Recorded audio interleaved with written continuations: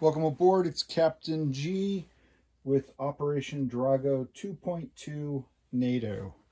So before I jump into the NATO turn, a bit of housekeeping on 1.4, the US turn. I had a YouTube copyright strike that knocked out the auto on half my video, so I apologize for that. Just wanted to recap on the counterinsurgency role. The U.S. was successful, so that killed the Soviet insurgent and allowed them to allow the U.S. to place one paramilitary, and El Salvador aligned to the U.S. but is not worth any IPP.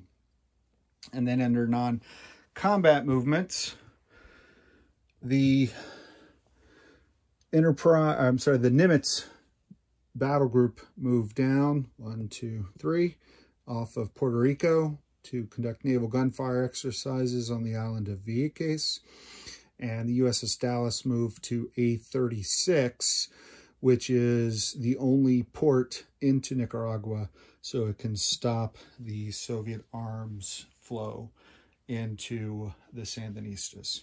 So that was the part that was silent during the movie, or the video rather. So let me jump into NATO 2.2. Dateline, Ottawa.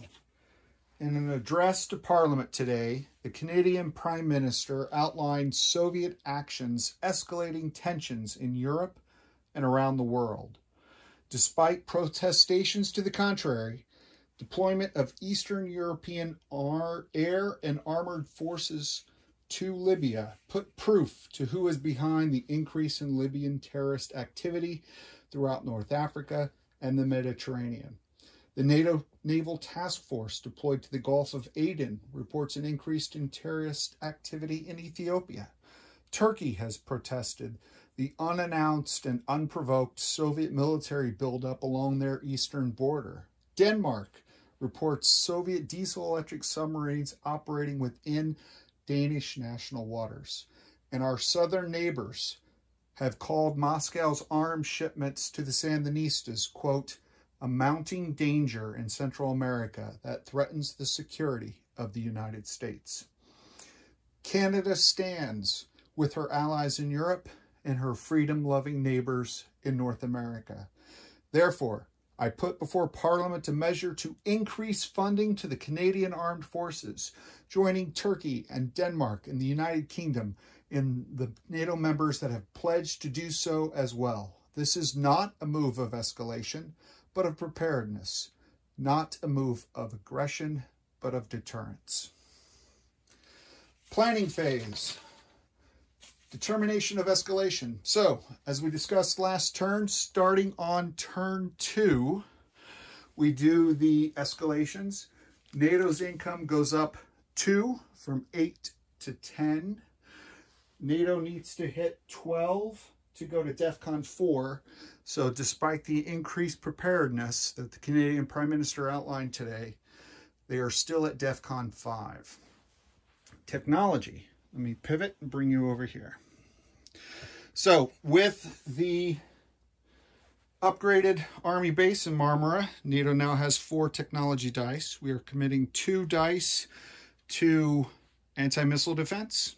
We still have 1 for long-range missiles, and the 8th one, SEAD, suppression of enemy air defense. Those are the 4 techs.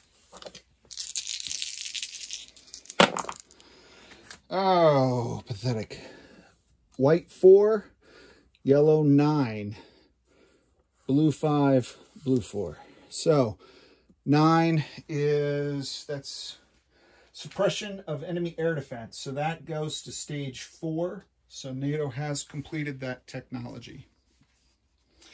All right, purchase units. Let me pivot you back to roughly here, I think. Maybe raise you up slightly. You should be able to see all of the movements and everything else here. All right. So NATO ended last turn with an IPP cash on hand of 8. You can see that. All right, we're spending 2 on each on 2 different paramilitaries, as some of the member nations are mobilizing reservists for drills to increase their preparation. We are going to save the other 4, 2, 3, 4 for next turn. That is the builds.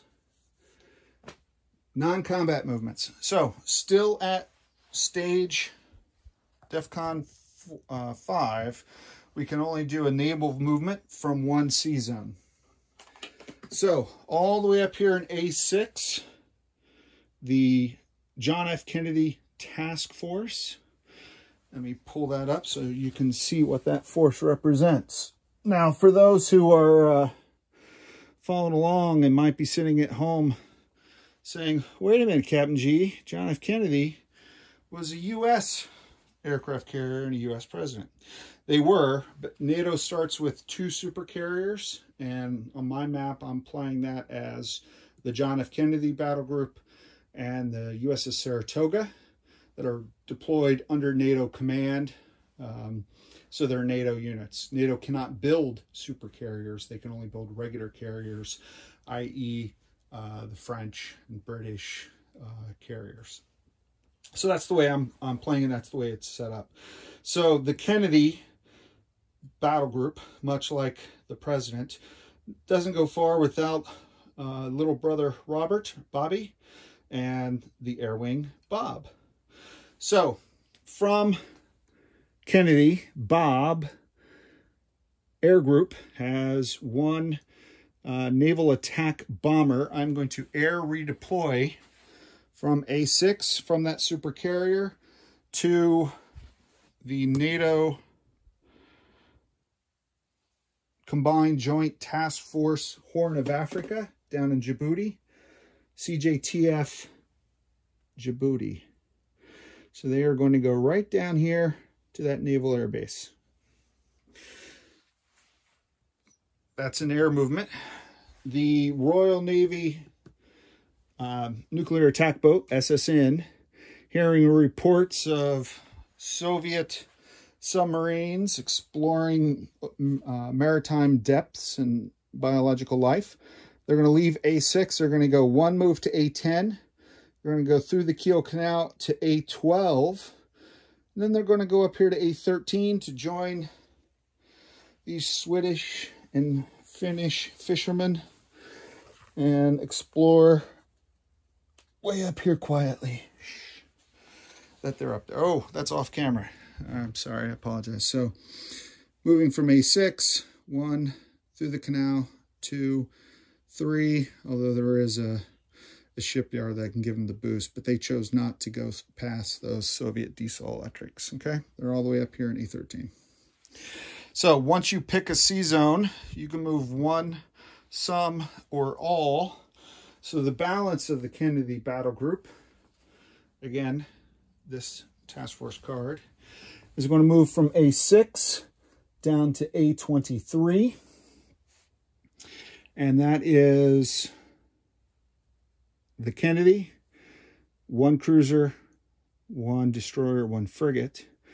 The amphibious assault ship will continue moving 1 more to A22 and go into port in this British major port in southern England for some rest and refit.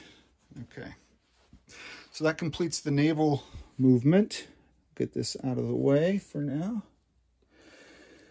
Other non-combat, moving from Scotland to the Midlands, 1 mechanized infantry. Moving from the Midlands to Southern Europe, 1 Royal Marine. All right, moving from, I'm going to have to lift you up again, Nordland to Akershus, 2 Norwegian mechanized infantry units.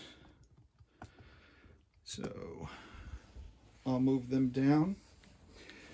Trying not to knock everything on the board when I reach across, apologize. And then the 2 that are already there are going to do a naval sea lift, embarking in that major port. That can move 2 units, 1, 2, and drop off in Benelux for some joint exercises with the Belgians, Netherlands, and Luxembourgian armed forces. In Greece, we have 1 mechanized infantry that will move into Marmara to do some more joint preparedness with their friends and neighbors, the Turks, because that would happen. And then in Anatolia, these 2 Turkish mechanized infantry units are moving back to rearm and refit in Marmara as well, away from the Soviets, as an act of de-escalation, hopefully to prevent further aggression from the Soviets. And then in Italy, the Italians and the French have announced joint exercises in the south of France. So Italy is sending, anytime they have an opportunity to do joint military exercises in the south of France, they send everyone. So 1, 2, all the mechs and all of the artillery. So 4 mechs, 1 artillery to the south of France.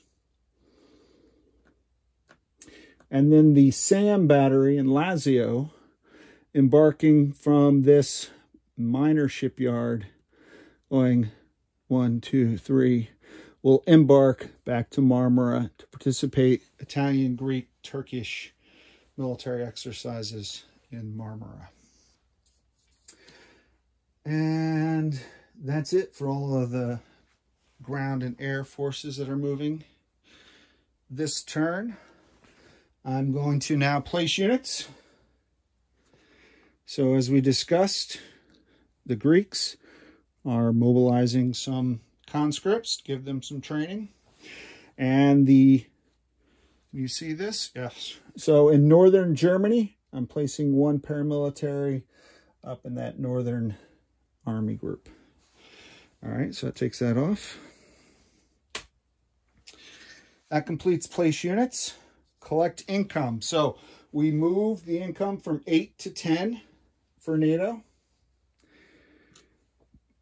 And I'll put those all on a card off camera. And so that 10 plus the 4 that I saved gives NATO a 14 cash on hand, turn 3. All right. That wraps up the NATO turn. Short and sweet. I will now turn it over to Flak 88 and Soviet Global Command 2.3. This is Captain G with the turn without music and hence no chance of a copyright strike. I'm going to end my turn now for the casual observers, but for my friend Flak 88, I'll do a quick recap of the land and sea zones where I moved units so he and I are in sync. Okay. Thanks, everyone. All right. Flak 88 in Marmara. NATO has 5 mechanized infantry. That's 4 Turkish and 1 Greek. I have 1 artillery, 1 SAM, 1 upgraded major army base, 1 US A-10, and 1 NATO air superiority fighter. In Djibouti, we now have a naval, a naval attack bomber. In southern France, we have 1, 2, 3, 4, 5, 6 mechs and an artillery, a SAM battery, a strategic bomber. In Benelux, I have 3 mechs and the fighter. In the major port in southern England, a NATO amphibious assault ship moved into southern England to join the units that started there. 1 Royal Marine. In Midlands, a SAM and a mech, and in Scotland, a SAM and a mech.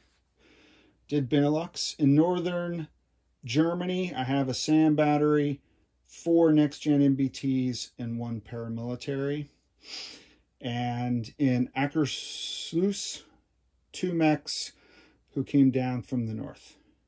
Okay, I think that was everything that I moved. Well, the Kennedy Task Force is now in A23.